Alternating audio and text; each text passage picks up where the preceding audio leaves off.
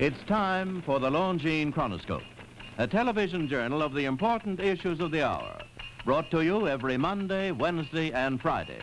A presentation of the Longines-Wittnauer Watch Company, maker of Longines, the world's most honored watch, and Wittnauer, distinguished companion to the world-honored Longines. Good evening, this is Frank Knight. May I introduce our co-editors for this edition of the Longines Chronoscope? Larry Lasser from the CBS television news staff, and August Heckscher, chief editorial writer for the New York Herald Tribune. Our distinguished guest for this evening is the Honorable Ernest A. Gross, former United States Ambassador to the United Nations and Assistant Secretary of State. From now on until next fall, when the United Nations Assembly meets and the congressional elections take place, this country will be faced by a continuing question. Can we keep Red China out of the United Nations? Now, our guest tonight has probably had more experience in fighting the battle of and against Red China's entry, and successfully, I may say, than any other man. So, Mr. Gross, we'd like to ask you, as our former ambassador to the United Nations, what do you think our present chances of keeping China out are at the moment? I feel very confident that the Communist Chinese government will not win its seat in the United Nations, either in the General Assembly when it reconvenes, or in the Security Council. And I believe that will be impossible because the great majority of the countries in the world, I think this applies to the Western European countries, to all of Latin America, now with perhaps no exceptions, the British Commonwealth, several countries in Asia and several countries in the Middle East will oppose the Chinese Communist representation in the United Nations. But Mr. Gross, for example, in 1950, before Korea, was there any comparable united sentiment against the admission? It was not nearly as strong. In the Security Council in 1950, before Korea, the Chinese Communists came very, very close indeed to winning a seat on the Security Council. There is no doubt that in the General Assembly there was strong sentiment in favor of seating the Chinese Communists. Well, Mr. Gross, are we against Red China's entry in the UN because she's an aggressor now, or because we hope someday to overthrow her revolutionary government? The problem of representation of a member state such as China is a different problem than the one of admitting a state into membership in the United Nations. It seems like a technical difference, but under the Charter of the United Nations, it's a very important distinction. You mean China is already a member of the United Nations? China is already a member of the United Nations. The question is who is to represent China. Now, China now has a representative. In the Security Council, the representative is Dr. T.F. Chiang, who is a very able and distinguished one of the leaders of the free world cause in the United Nations. He remains the representative of China until he's replaced. In the General Assembly, the delegations of the nationalist Chinese government have been very distinguished. They would be replaced by the Communist Chinese if they won their seat. Well, Mr. Gross, when you were our ambassador to the United Nations, you said that the admission of Red China to the United Nations, or the ousting of nationalist China, was not subject to the veto, but the present Secretary of State, Mr. Dulles, says it is subject to the veto. How do you explain that? In January of 1950, on instructions from the government, I did announce that the position of the United States government was that we were opposed to the admission of Red China to the Security Council, but that we would accept a majority decision. You didn't say, therefore, that a veto was impossible. You said you didn't want to use the veto. Well, we said that we would accept the decision. Actually, our position was based upon a very simple and logical point. The fact of the matter is that the Charter of the United Nations provides that procedural questions in the Security Council are not subject to the veto. The question of who represents a member state has been regarded as a procedural question. And it's there's a very simple common sense reason why. Because you see, if a permanent member of the Security Council, one of the so-called Big Five, had the right to veto in the case of who represented a government who was on the Security Council, then my good friend Dr. T.F. Chiang, I hope he stays on the Council for a long, long time. But Dr. Tsiang, the nationalist Chinese representative, could veto his own replacement because he represents China. China is a permanent member of the Security Council, and therefore there would be no chance of his being replaced. The question of the United States using its veto would never arise. The Chinese could use it themselves. The Chinese will probably use it themselves. Well, does this mean, Mr. Gross, that if Guatemala's new government were on the Security Council, that Russia would veto it? Well, that's an interesting point, because if Guatemala were a member of the Security Council and the communists, the Soviets, did not like the new government, they would veto the replacement of the representative of the former government of Guatemala.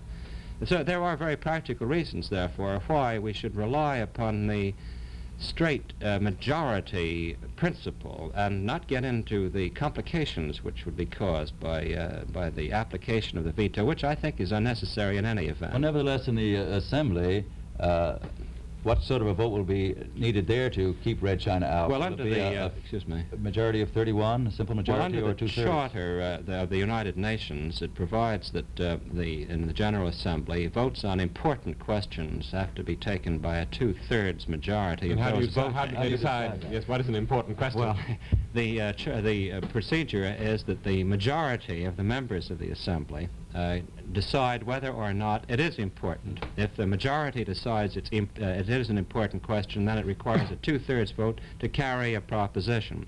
I have no doubt that the problem of the representation of China would be regarded by a majority of the members as an important question, and therefore would be subject to the two-thirds vote. Isn't all this discussion rather backwards? Wouldn't we first, when the vote come up on the ousting of Formosa of the nationalist Chinese government before Red China could be seated?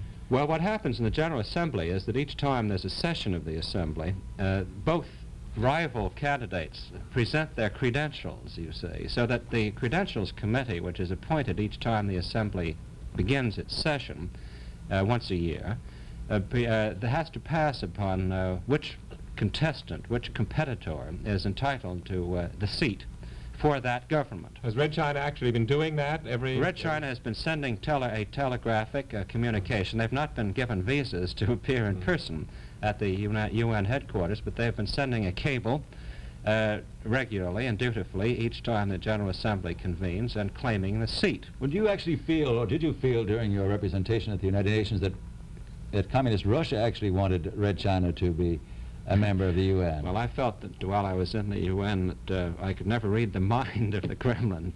I believe that they have acted consistently as if they wanted the Red Chinese alongside them in the Security Council, and I believe that that's the case. I think it's kind of subtle to look for reasons why. Mr. Gross, are there conditions which can be laid down and made clear to the world on which we would admit Red China at some future time?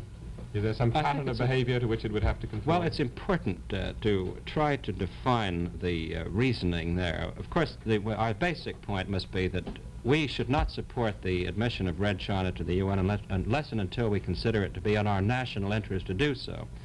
Now, in the future, in the indefinite future, if we say that we shall never, under any circumstances, support Red China's admission to the UN, we are trying to outguess our own national interest.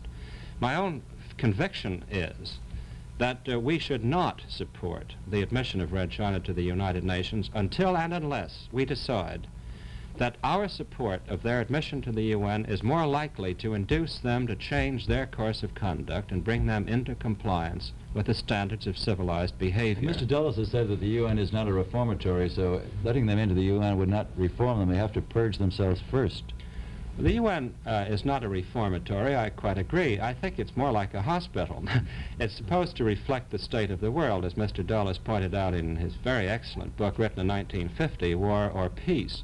And it is, of course, supposed to be, by design, a fair reflection of the divisions and tensions of the world. I do not myself draw much of a distinction between communist China and communist Russia so far as bad behavior is concerned. Well, do you think, Mr. Gross, that if some sort of agreement is reached in Indochina, as seems possible from the news we've had recently, that the chances of Red China's entry into the United Nations will be better? Well, I think that there'll be more pressure on the part of countries, some of whom are now, of course, teetering on the edge of supporting Communist China. Those countries which have recognized Communist China, there are some 14 to 16, I don't recall the exact number, have not, by and large, voted to admit Red China to the UN, to seat Red China. But it is true that the closer the Chinese Communists come in the future, if they come to compliance with the standards of international behavior, there will be pressures to seat them. Well, actually, if this pressure gets very strong and it appears as though Red China will become a member of the United Nations, do you think we should withdraw? What would happen if the United States actually walked out of it? I just don't believe we will walk out of the United Nations. That would lead to a fragmentation of not of the United Nations, but of our national policy of solidifying the free world. We cannot possibly break up the United Nations without reverting to the age-old balance of power, a principle and practice which has inevitably led to war. We have to do what has been called develop a community of power. I don't think the United Nations is really working as well as it should. I think that the Russians have obstructed it from the beginning. But we must, it seems to me, persevere in the effort to solidify the free world. And we can only do it through collective action. Thank you very much, Mr. Gross. We appreciate having you here tonight. The opinions expressed on the Longines Chronoscope were those of the speakers. The editorial board for this edition of the Longines Chronoscope was Larry Lasser and August Heckscher. Our distinguished guest was the Honorable Ernest A. Gross, former United States Ambassador to the United Nations and Assistant Secretary of State.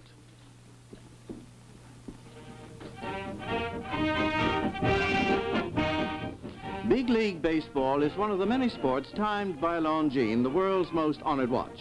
All umpires of both national and American leagues use Longines watches for timing all games, including the All-Star Game and the World Series.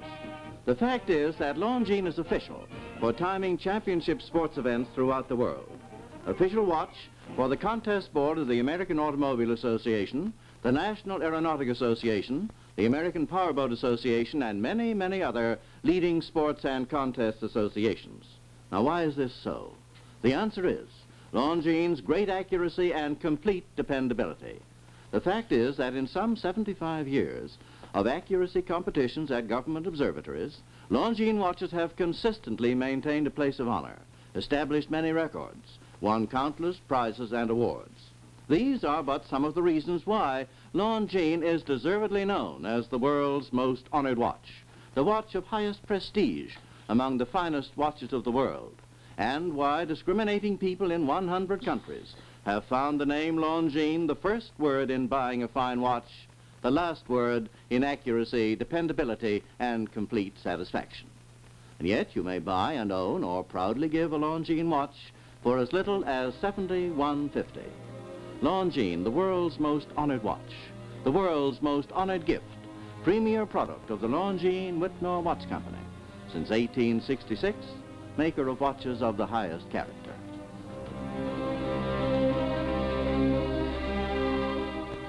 This is Frank Knight reminding you that Longines and Wittnauer watches are sold and serviced from coast to coast by more than 4,000 leading jewelers who proudly display this emblem, Agency for Longines-Wittnauer Watches.